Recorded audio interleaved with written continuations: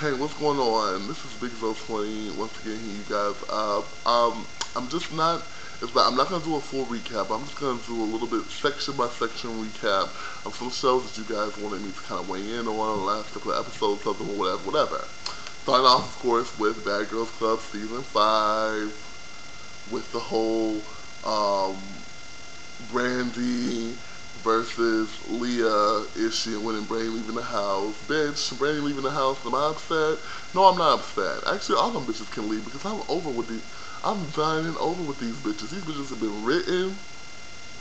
Their story has been told. And actually, I think they only have a couple of episodes left because, That Girls Club only has like a 13 or 14 episode run. So, I'm glad. I'm glad they only have a couple of episodes left so these bitches can go ahead and just die.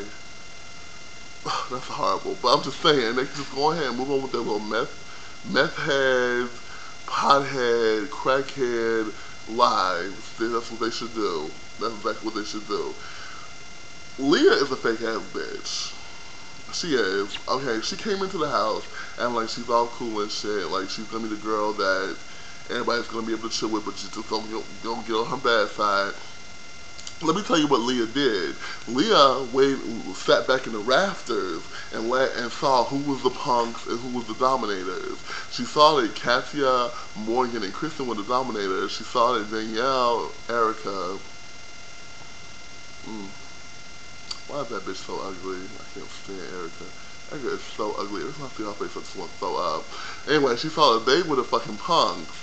So she waited until Morgan and Cassia left, and then she stepped up and started doing her love. She stepped up and, oh honey, she stepped up and tried to be the queen diva.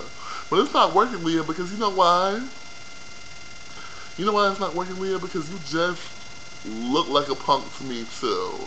There's only so many times that somebody's gonna throw something and it's gonna hit me, or somebody's gonna get all up in my face and shit, and I'm just gonna knock your ass out. Anybody can call himself a bad bitch and throw shit at somebody. Oh, you throwing water and shit in Christina's face, or whoever that new girl was. Oh, you yelling, so you gonna fuck Brandy up, all this shit. Bitch, be about it and do it. Be about it and do it. And then I'll be like, Leah, you deserve to be the bad bitch in the house. Now, I don't really like Kristen myself, but I'll give Kristen her damn props. Kristen has stepped up many times, and according to the next episode's about to happen, it looks like she might be whooping Leah's ass. She hit Leah first. We'll just see, you guys. We'll just see. But as far as Brandy, first of all, do I have to watch another one of these damn episodes where these bitches getting into arguments with their fucking panties and getting... Oh, Brandy, come on now. I just want someone to lay Brandy out. Carla! Tell me what you want to do! Tell me what you want to do, bitch! Tell me what you want to do! Somebody get this herpes infested bitch up out of here. Brandy is what you call pathetic. Ever since everybody done saw that Brandy wasn't about it, she went and about it, she went and about it, her stock done fucking fell in the fucking house. So, nobody ain't worried about Brandy. So, that's my... I'm sorry, I'm still thinking about Erica and her ugly face. Moving along to Jersey Shore. The season just finished airing or whatever.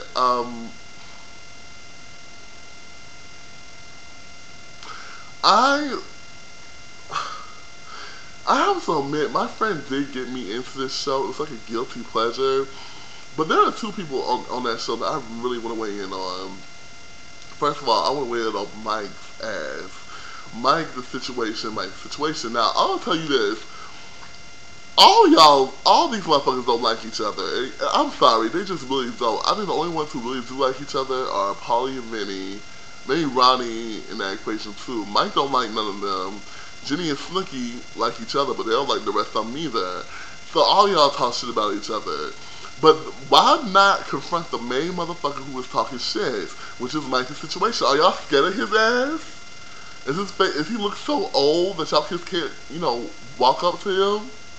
I would have thought Ronnie at least, when Mike called Ronnie out at that table, it was like, ooh, Ronnie, the first couple weeks here, we should have gave you an award for the shit that you was doing. And Ronnie was like, ooh, Lemonhead. And Sammy was sitting there looking like, well, I can't stand Sammy anyway. Sammy is a prissy little bitch.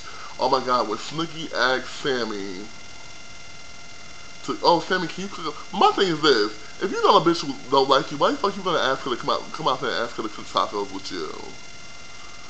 Is that your white flag?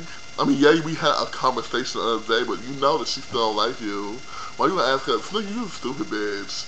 So that leads me on down to Snooki. That whole argument that happened with Polly, Benny, Snooki. First of all, let me backtrack to that fight between Snooki and Angelina.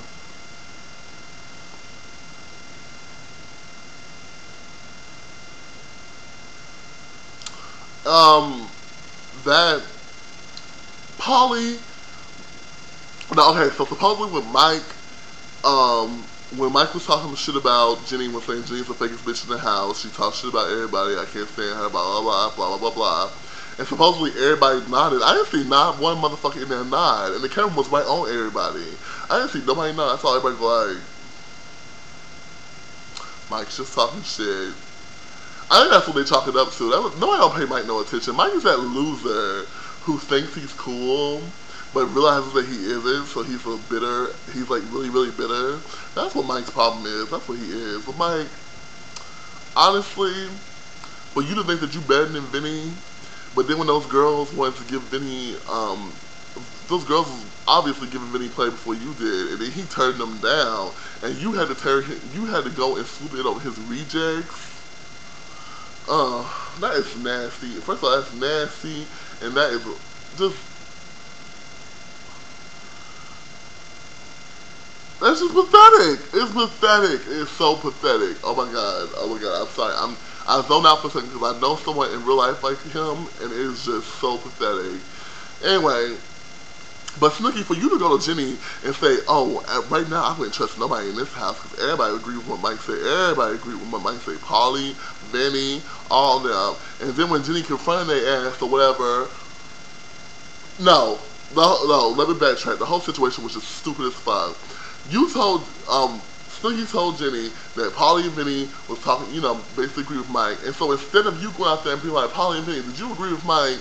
When Mike was talking shit, Mike, why was you talking shit? No, you gonna take Mike into the room and was like, well, Polly is fake too, because Polly did this. Jenny, your stuff went down in my book too, bitch. You was a punk ass bitch too. I'm sorry, I used to ride for you, Jenny. I still kind of do because I do like you. I just don't know. I'm sorry. That was just stupid. Why the fuck you gonna take Mike into the room? Mike was the one talking shit. Mike is the one who goes back and talks shit. Mike was the one talking shit about you. You gonna take Mike into a room and be like, oh, well, Polly and Vinny is fake too because they was doing this and they was doing that. Jenny, is you alright up here? Did that little fight between Sammy and you kind of get you disoriented in the damn house that you just couldn't think? I'm not sure. Oh, Jesus. I will tell you one thing though, when Polly was going off on Jenny and Snooki, I was like, damn, Polly. Damn. I was like, damn, Polly Del Vecchio. That's what's up. He was like, what? What? Who said that? I was like, damn, Polly getting gangster. It's kind of sexy. Oh. Anyway, I'm mad how everybody was talking shit about Sammy when Sammy didn't say goodbye to Jenny, but did Jenny make an effort to say goodbye to Sammy? I thought I was the only one who noticed that. Moving down to the real world challenges. Now, someone asked me to do recaps on that fucking show, or Real World New Orleans that was just on. I don't do Real World. I actually have not done Real World since Real World Las Vegas. Real World Las Vegas was my favorite one. I loved it. But I have not... Actually, I like Real World Denver, too. But I have not done a Real World since... I've not really watched Real World since those seasons. And I'm going to tell you why. Real World, to me, is fake as fuck. And I'm not saying that the people on there are fake. I'm saying that the situation that the producers set up is fake. I feel like if you're in Real World New Orleans, or if you're in Real World Brooklyn, you know, what's another place they were in? I think they've been in Atlanta before. I'm not sure. Why would you have a predominantly white cast of characters?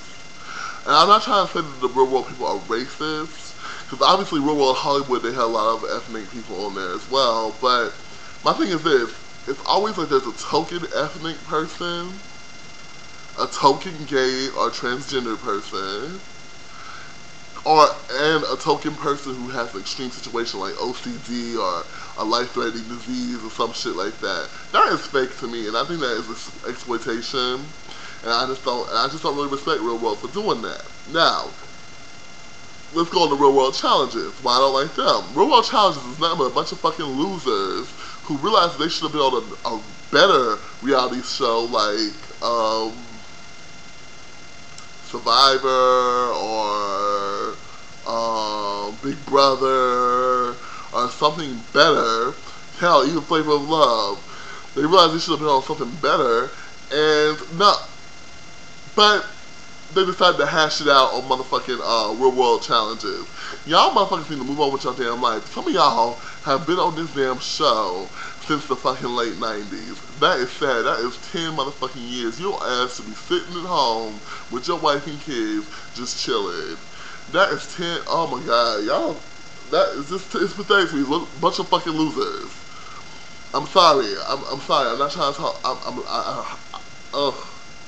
If any of y'all know anybody on this show, please don't get offended. I just don't like it. I just don't like the whole situation. If I was on Real World, I would not go on Real World Challenges every fucking year for the next 10 years. For what? For the money? It's not even for the money anymore. It's not even for the money. It's not even for the money. I don't know what they do it for. They fight, they drink, they fight, they fuck, they fight. They throw up, they fight, you know, and they be fighting over stupid shit too. So no, I don't watch the Real World Challenges.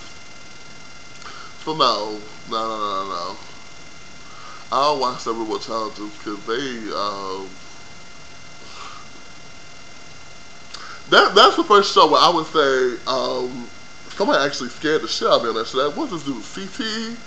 Hell nah, I won't throw bowls with him. I'll throw bowls with anybody else on that motherfucking show. But I will not throw no bowls with CT. I will take out a gun and shoot his motherfucking ass. Don't fuck with me. That nigga, no, woo! That motherfucker was scary as fuck. For no reason. Oh my goodness. Anyway, this is my little recap session. I would have recapped Fantasia for real, but there was nothing to recap about.